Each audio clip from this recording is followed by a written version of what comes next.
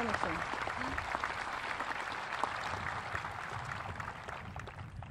Thank you, Pam. That was a good description of us, I think. I'd like to start out by congratulating all the fellow nominees, or inductees rather, Brad, Derek, Owen, Todd, Mark. It's a great honor to be here today with y'all.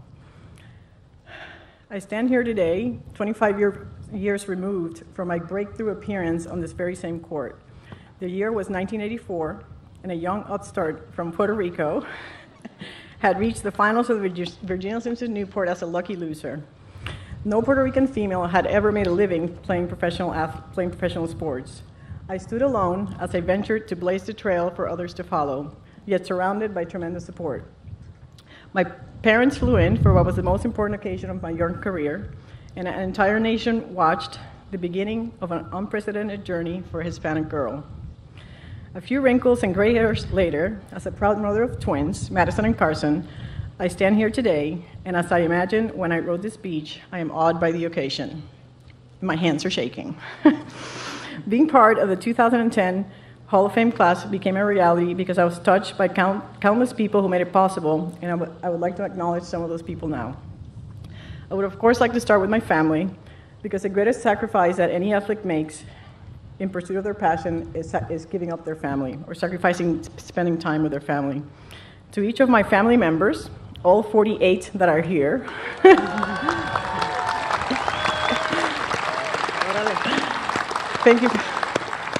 thank you for coming and gathering here today.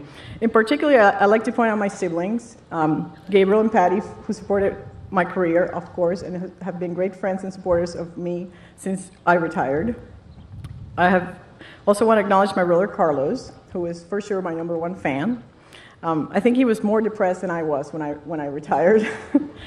To my dad, everyone wonders how I got the hands that Pam mentioned, and I'd like to tell you a story. When I was a little girl, we had a tennis court in our house, and my dad used to take me out in the afternoons, and he would stand me on one service line, and he would stand on the other service line with a bucket of balls, and he would proceed to try to hit me with the balls. He would just like start drilling balls on me, trying to hit me. And it was a game that we played when I was 8, 9, and I was trying not to get hit. But in the process of doing that, I started to develop my reflexes, which became my trademark and my biggest asset. So thank you, Dad, for that. Of course, my mom, who I take after in many, many ways, including my athletic ability.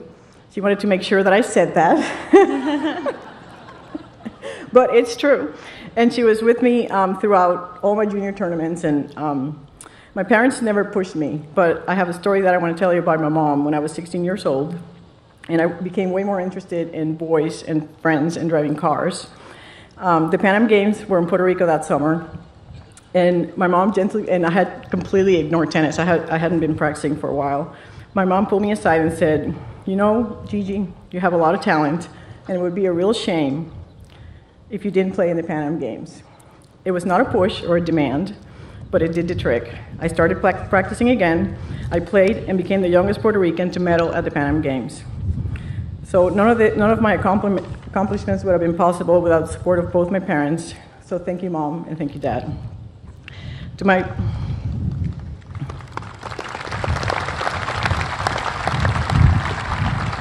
my longtime agent, Fred Sharp, who was like a second dad to me while I was on the tour, and he's here somewhere. Fred is here somewhere, I think. And to my coach, Peter Moore, who I can tell you that Natasha and I are the reason he has lost most of his hair. Thank you to both of you. And to others who supported my career, in particular Herb, I can't say enough about how important your support system was to be able to achieve this moment. And even though my career ended as our union started, I would be remiss if I did mention and acknowledge the support that I've received from James since I retired. This is a proud moment, not just for me and my family and friends who have gathered here today, but also a proud moment for Boricuas living in Puerto Rico and abroad. I enter the Hall of Fame as an American, proud of my Puerto Rican heritage and holding both flags in my heart. I am thrilled that the Hall of Fame decided to dedicate this year to doubles because I would not have wanted to be here without Natasha. As I was going through my garage gathering memorabilia for the museum, I came across a letter I wrote Natasha the year I retired, which clearly defines what made us a great team, and I would like to read an excerpt from it now. Natasha,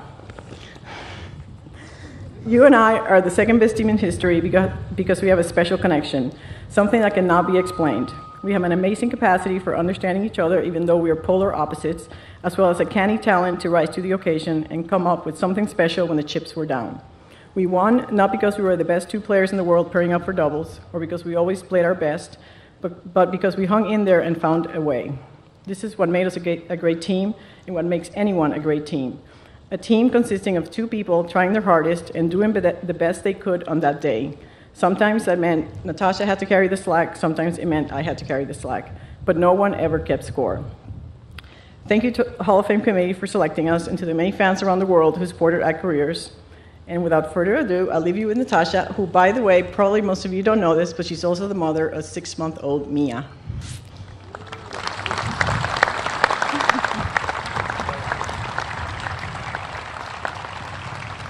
Hello, everyone. It just about leaves me with how much, 20 seconds? Or that's perfect. All right, enough of the sentiments. I'm very proud to actually be a first Belarusian athlete to be inducted into International Tennis Hall of Fame. Thank you. Thanks.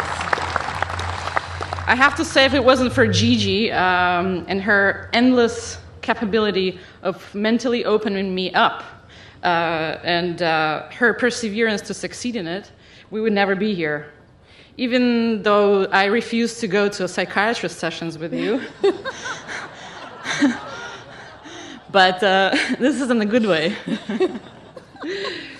I never thought that we could achieve something like this. I just basically tried to play tennis the whole of my career. The phrase of opposite attracts is actually a perfect description of our team. And she's a fire and I'm an ice. So thank you to a Hall of Fame people who actually got me legally into this country because my visa problem went on, but it finally got resolved. So I'm really happy to be here, and I can play the Open a little later on. So thank you very much for having me here, and I want to say thank you to all of my friends that came. Everyone knows who they are, and my second most favorite coach, Juan Nunez, who actually got us to play together. He thought it would be a good idea, and it turned out to be the best idea. So, and I want to say a couple of things in Russian. Папа, спасибо большое, что ты меня привел в этот спорт. И я очень люблю тебя.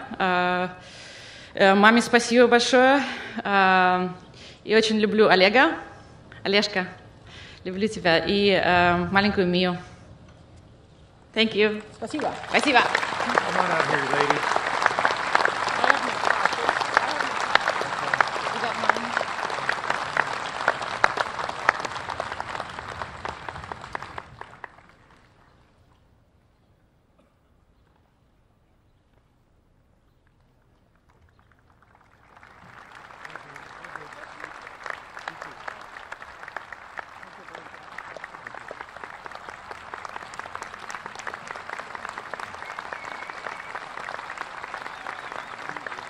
Okay, guys, thank you.